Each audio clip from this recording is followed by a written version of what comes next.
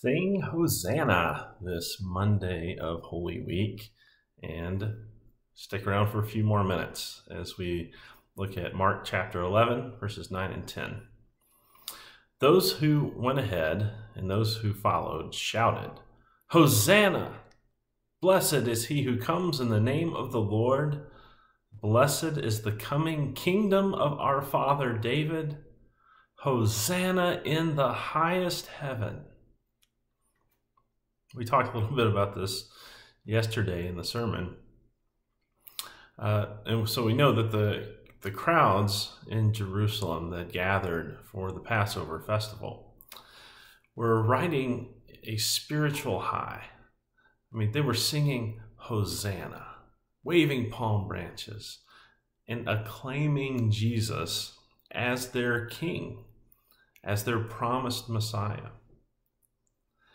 But by today, Monday, they were already starting to slip. And by Tuesday, they weren't so sure anymore about this Jesus fellow. And by Friday morning, many were screaming for his blood. Their Sunday hosannas were quickly forgotten. Now, the word Hosanna is Hebrew, and it evolved in meaning over time. Originally, and you could say literally, Hosanna was a kind of prayer, and it meant something like, "Please save us." But by the time Jesus was on the scene, it was mostly used like a joyful, acclamation, kind of like saying, "All hail, hail to the chief." So when the crowds were shouting, "Hosanna, Hosanna to the Son of David," many were just caught up in the moment of just all the excitement, the splendor of the parade, and even this nationalistic pride. And they're trying to recapture the glory days of King David.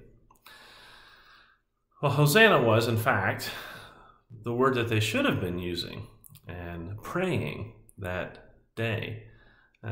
Not in like a boastful pride or nationalistic sense, but as a fervent plea by sinners who know they have just no way to rescue themselves, like us. And again, like the crowds in Jerusalem, we so easily forget what we need Jesus for. It is essential that we understand if this is our Hosanna, if it's going to last longer than a day, if we're going to always think the purpose of Jesus coming was to help us find a good parking spot.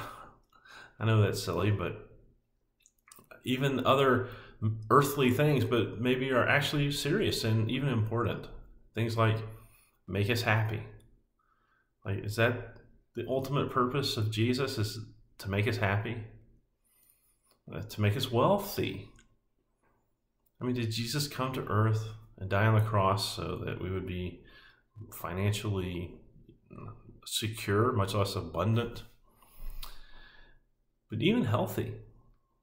Right? Again, I talked about Paul in the sermon, how he prayed for this thorn in his flesh to be removed, and God didn't remove it. God said, "My grace is sufficient for you." And if that's our perspective, that we're thinking these are the reasons Jesus came, if this was his purpose for me anyway, this is what I need Jesus for, well, our perspective is way too narrow. We must understand that the reason that Jesus came was because of our sin, our horrible sin. He didn't come just to be worshiped and praised, but we praise, worship, and serve him because he came to die, humbly laying down his life for our guilt. And when we keep all this in mind, see, our hosannas will ring truer, and they will remain on our lips much longer. Let's pray. Blessed Father, during this Holy Week especially, we remember, we contemplate the depths of your love, of your gift of forgiveness that you have freely given to us for the price that you paid, so you could freely give it. And what a great price it was. Blessed are you, Lord Jesus, who comes in the name of the Lord. Hosanna, Hosanna in the highest. Save us, Lord. Let that always be on our lips. In your holy name we pray. Amen. Thanks for joining us, and pay attention to the special Holy Week services, Thursday, Friday, and of course Sunday, Easter. See you then.